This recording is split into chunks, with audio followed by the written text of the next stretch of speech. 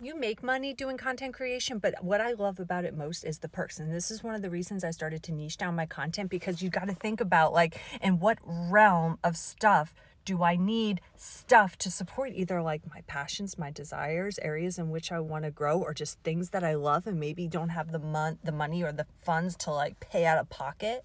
So I started to niche down and really focus on like EDM and festivals and health and wellness. And ever since then, because of so many opportunities, I got a free ticket to Hijinks, which is $350, a VIP ticket. And in the past, I got a free VIP ticket to Firefly.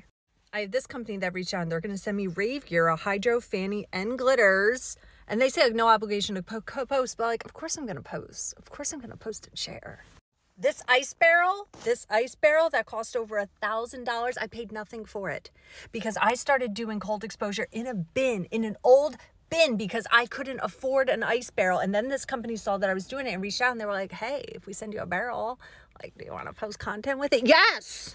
And I was never one that could really afford glasses, so I always ordered through Zenni, always. And then I just started tagging them in like everything that I posted. And when people would say, hey, I like your glasses, where'd you get them? I would tag them, Zenni, Zenni, Zenni. Eventually Zenni reached out to me and I got to be like a partner with them. And I haven't had to pay for glasses for myself or my kids for so long. And I would get so much access that was a way that I could help out friends and be like, hey, do you want a code? Do you want a code? Because I was able to help and give back, even though I didn't have the financial means to do that personally.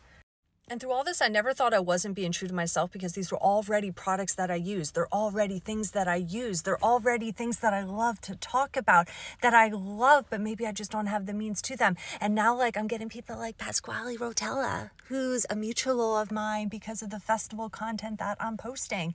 And everything leads to opportunities and everything leads to connections. And you have to think about, with your content, where do you want to put your energy? Because that's the energy that's going to come back to you. I'm living proof.